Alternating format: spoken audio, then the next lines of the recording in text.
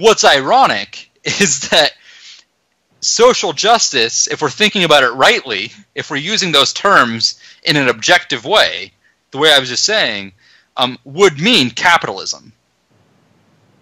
I see. Capitalism is social justice.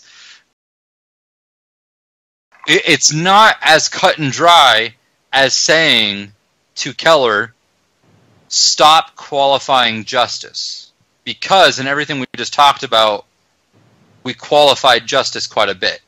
We sort of broke it down into different types or different respects or different types of relations in which it applies and doesn't apply.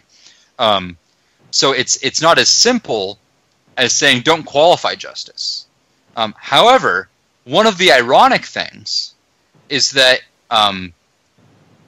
if we want to use a qualification for the type of justice that is strictly about interpersonal relationships and who has a claim for what, and we're not bringing in moral justice yet. We're just talking about this interpersonal.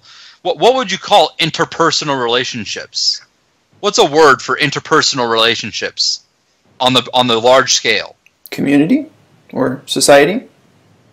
Bingo. So if we were going to describe the justice that pertained strictly to interpersonal relationships, what would be the common sense term that we would use? Social justice, if we're thinking about it rightly, if we're using those terms in an objective way, the way I was just saying, would mean capitalism.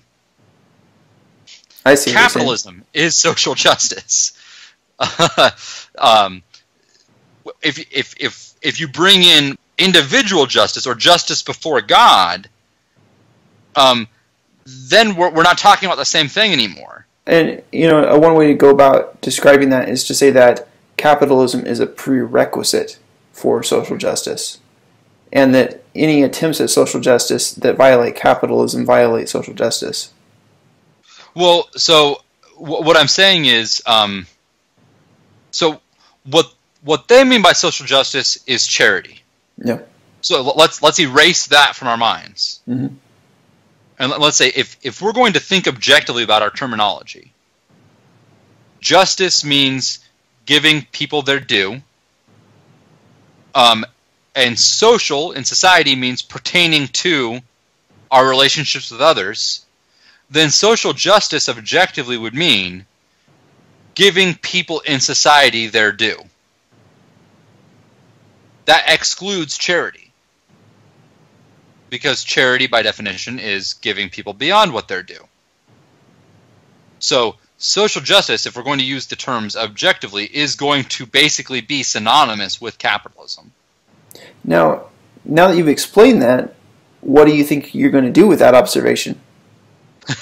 Well, that's the tricky part. I'm not sure if I want to argue that case, because I don't know that I want to use the terminology of social justice to refer to capitalism.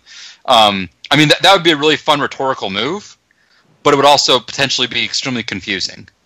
And I don't want to be ambiguous and confusing.